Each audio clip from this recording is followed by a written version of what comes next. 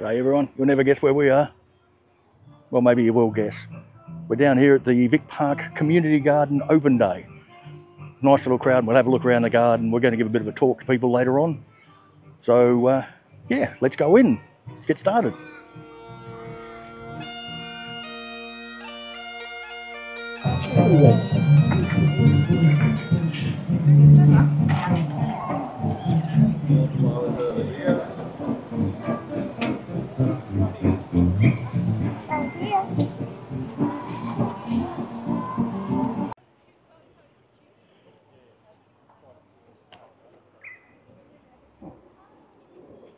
This is a passion fruit vine we're growing the seeds from.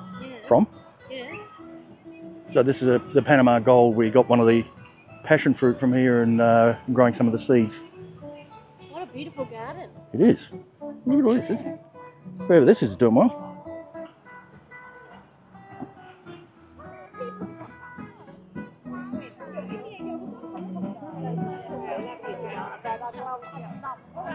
You take care. See you bye. Practice. That's called weeding.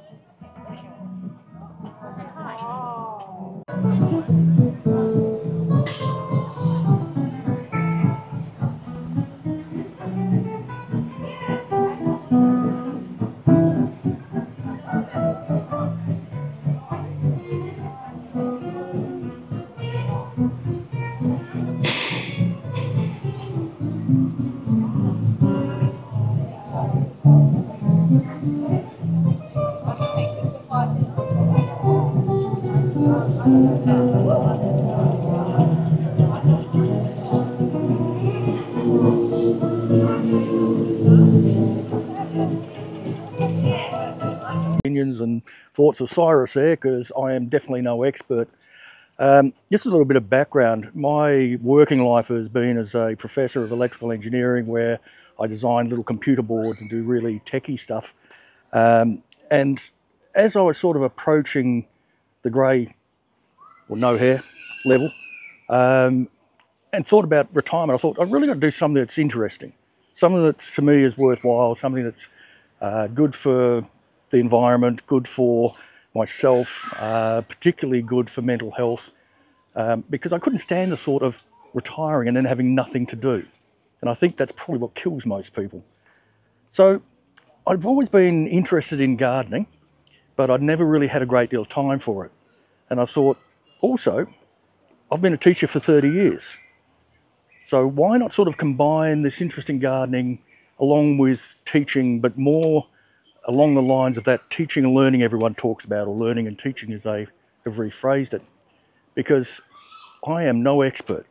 I have probably made every single mistake in the book when it comes to home gardening.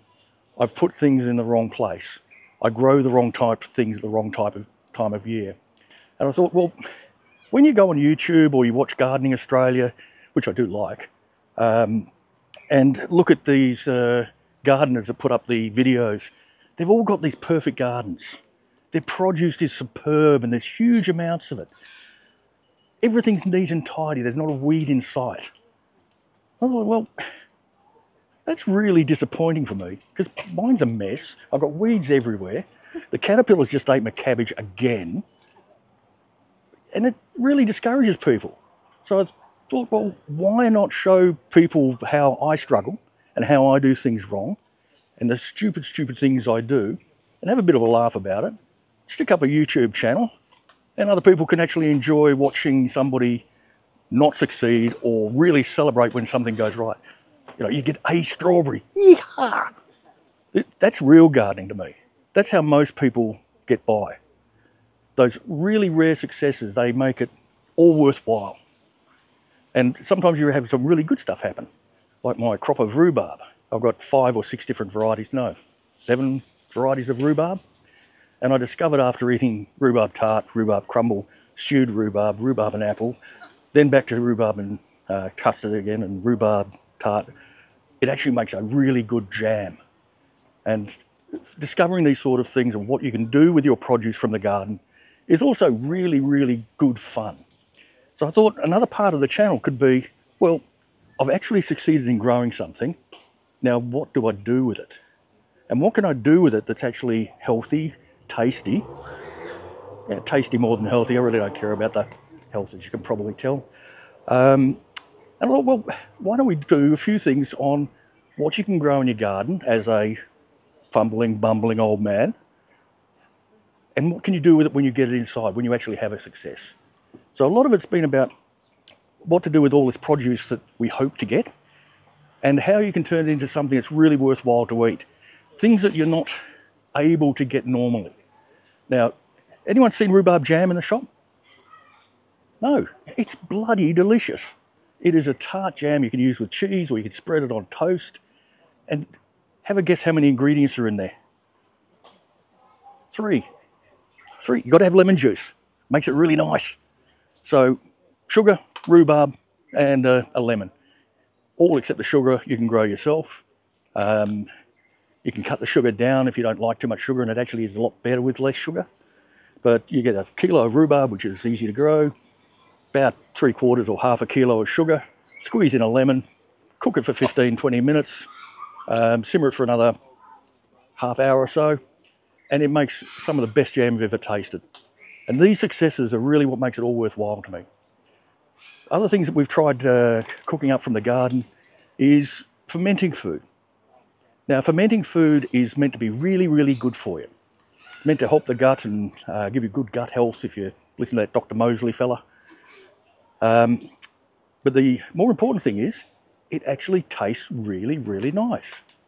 So fermenting up cabbage, make sauerkraut. That was nice, really nice. Then I thought, well, why not grow some radish, you know, the long daikon radish, and some of the wombok cabbages, and a few chilies, which we all sort of grow, and ginger, shred it all up, and let it rot for a week or 2 or 3. And you've got what I call curmudgeon kimchi, because it doesn't look like the real kimchi. And again, it's absolutely magnificent. And this is stuff that you've grown yourself, so you know what's in there. You've cooked it yourself, you've fermented it yourself, and there it is, this absolutely delicious product. You end up with more than you can use, so I give away a lot. And that's also really rewarding, to be able to give stuff to people, let them experience what you've been doing, and taste this wonderful food that they either like or don't like. So my idea with the YouTube channel, and I've got some stickers for anyone who likes stickers, subscribe, like, press bells, do all kinds of funny YouTube things, is that it's more or less about me, my mental health, my well-being when I go into retirement, and enjoying life. And I think people who can join in that community, come and chat with me on the YouTube, we'll all get something out of it. And it's really nice to actually hear back from people. I will talk a little bit about fruit trees, because they're one of my favourites, and I've got to see you at some point. I also like the rare fruit trees. I live on in a small house on an old-fashioned block just over in Eastwick Park there. It's about 12 metres wide and umpteen zillion metres long, with a tiny little 2-bedroom house on it, which means I have all this space to grow things. How many trees do you think I can fit on a normal Vic Park block? You can't answer. Not quite there yet, but I haven't counted, and I think I've got somewhere around 100 fruit trees. Mostly in pots, because I'm getting old and I don't want to reach up, and I don't want them taking over the entire space. But I've also probably got 20, 25 in the ground as well. And the way these are trimmed is exactly as Cyrus said, is that pinch pruning trimming. So you just get them to the size you want them, and they will grow nicely in a pot. You may not get a huge amount of fruit off them, but you do get some. And if you have them in pots and you have lots and lots of different types, you get that variety. So I don't have a double up of any single fruit tree. Every one of my trees is different. Different varieties of the same sort, like I've got 3 or 4 different plums. I've got 5 or 6 different citrus fruits, but they all fit. And it's also manageable, sort of. By keeping things in pots and arranging them in the areas that they're best suited, you can just walk out and give them a bit of a trim. Every now and again, I get home from work at 5 or 6 in the evening, and I can go out and just trim a little bit back, or pull a couple of weeds out. I also use almost purely raised beds so I can control their soil, because the soil here can't be called soil. It's horrible. and it's almost impossible to build up long term. No matter what you do, it seems to wash away. You use the Cassius clay, I don't know what it's called, the clay. You use the soil builders, and I use a lot of Green Life soil stuff. Give them a plug. Green Life soil, good bunch. No, not sponsored, I just like their stuff. And within a year or two, it's all gone and you're back to this waterproof sand. So I found that building up the raised beds, and not little ones, but reasonable height, using that hugelkultur where you put logs in the bottom, basically anything you've got floating around in the garden, you just chuck in there. Then you use some old potting mix and sand, and you only need about 300 mil of decent soil on top to really grow things well. And the rest is just the stuff you'd put out for your green collection. And slowly it rots down, you just keep topping it up and topping it up. But it allows you to keep control over that soil. And that's really important because I'm sure Cyrus would tell us again that the pH level of soil is critically important. And one of the things I found is that when you go and buy your potting mix from Bunnings, if you actually do a pH test on it, it's coming out so incredibly alkaline that it'll kill everything. So you've either got to use some sulfur or something else to lower the pH, or some manures and try and balance it. So you've got to be fairly careful of that. But if you're building these raised beds up yourself, you don't necessarily have to use Bunnings type soil to fill it. You can build your own soil up from sand and cocoa peat and cow and sheep manure and those sort of things. So it's really important to me anyway that we keep the soil controlled or in a controlled environment. I've lost so many plants due to that cheap potting mix, or even some of the expensive potting mix. That's just not been good for the plants. One of the major things I use to keep the soil in good condition is compost and recycling of materials. Very much into this, and if you don't have a worm farm, I really strongly recommend you think about getting one. They are great. Being able to tell people you have worms, it's good, isn't it? You just watch your expression. Yes. But they're really nice, and they're a great little pet. And I've got 3 earthworm farms that I run. They're just a standard 3-tier things that I've picked up from around the place. If you've got one of those Facebook groups that does the giveaway stuff for your local area, join it. You'll pick up an earthworm farm for free. I have. But all of your normal kitchen scraps, carrot peelings and things that are non-acidic, you throw in there, the earthworms eat it. And what do you get back? This black gold, which absolutely magnificent for the garden. Not just for the nutrients, but also all the microbes and bacteria and good things that give you soil health. It's all in there. It's all naturally produced. So a couple of handfuls of that out under your plants, wonderful. And the proper tubs don't attract rats. They're covered, so you can sort of avoid the infestations of rodents and that sort of thing. You do get a few cockroaches, but hey, what's harming cockroaches? They don't eat much. If you don't like them, just don't look at them. They're all right. And also I keep 3 of those tumbling compost bins, and that's for things like the onions and things that are a little bit too acidic for the earthworms, grass clippings, leaves, the smaller stuff. But that still doesn't help us with the larger bits and pieces that we have to get rid of. The large amount of weeds that we'll end up with, as we always end up with. Tree prunings, just the bulk stuff people would normally put out on the verge for the green collection. I built my own compost bays, and I salvaged some old pallets from just around the place, and you put sort of 3 pallets up against the fence, and you throw all of your weeds, all of your trimmings, everything, including stuff that's going to cause a weed problem, into these. When it rots down, you move it from that one over to the next one. All of the weed seeds germinate, so you then move it to the 3rd one, and that kills that germination. They germinate again, you move them back, and that kills the seeds. And after a while, and it's a long while, you end up with this magnificent compost that's actually weed-free. But it does take 2 or 3 years from first putting it in. So I recycle everything. I don't throw out weeds, I don't throw out scraps, I don't throw out paper, cardboard boxes, anything like that. Because if it can break down and go into the garden, I throw it in and let it break down and go into the garden. The only things, the food scraps we really throw out is probably the dairy and the meat. And that generally when we throw that out, we throw it to Rufus the dog, and he eats it, so it's fine. What else is there that we do? It's interesting. Really, that's about it. As I said, I created a YouTube channel because it's fun, and if people want to create a YouTube channel, I'd recommend it. Don't ever do it for the money. I can show you exactly how much money I've earned from it in the last 6 months. There you go. That's it. Nothing. How much do I think I'll ever earn with it? There we go. That much. Nothing. It's not the point. It is fun. It's great sharing your experiences. I have this inbuilt problem from being a professor for 30 years. I have to stand in front of people and talk.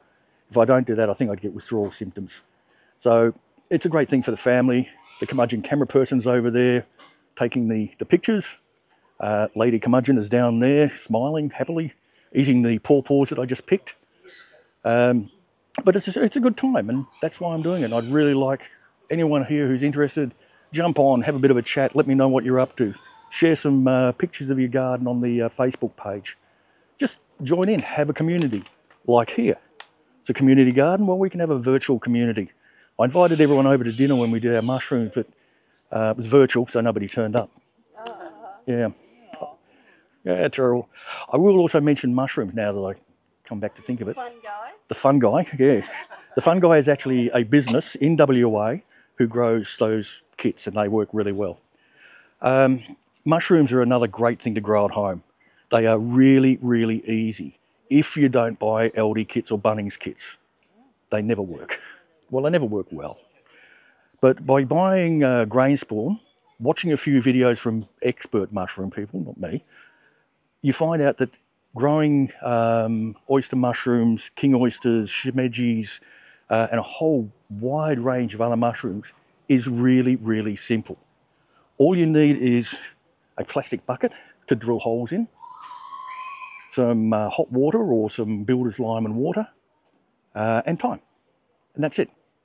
I've got some videos up on how to do it, but we ended up getting 4.5 kilos from 2 little 10-litre buckets of mushrooms that we grew. So it's also good value. It's probably not that cheap, but it's good value. You walk outside, you pick your mushrooms, you take them inside and you cook them. And you know what's gone into them. You know who's been fiddling with them. You know there's no chemicals or other things on them. You don't even have to wash most of them if you grow them in buckets, because they grow out the side of the bucket. There's no dirt, there's only straw inside. You can just pick them, chop them up and eat them. So you don't have to wash the flavour away. So anyway, that'll be it from me. Thanks very much for having me along. I'd really enjoy it if you jumped on and dropped me a line, dropped me a note. Let me know what you guys are up to. If there's anything you'd like me to find out for you. I'm actually not a bad researcher. I have 200 and something academic papers published, of which none are on gardening. So I'm an expert. Anyway, thanks very much, everyone, and thanks for listening. I really enjoy interacting with the community garden. It's great to get out there with people. It shows that you can have a little bit of a gardening experience, even if you don't have a lot of land, or no land at all, in fact. Have a look through these pictures. It shows really nice environment. It's great to get out in the sun and the weather and enjoy yourself. Bring the family down, grow something.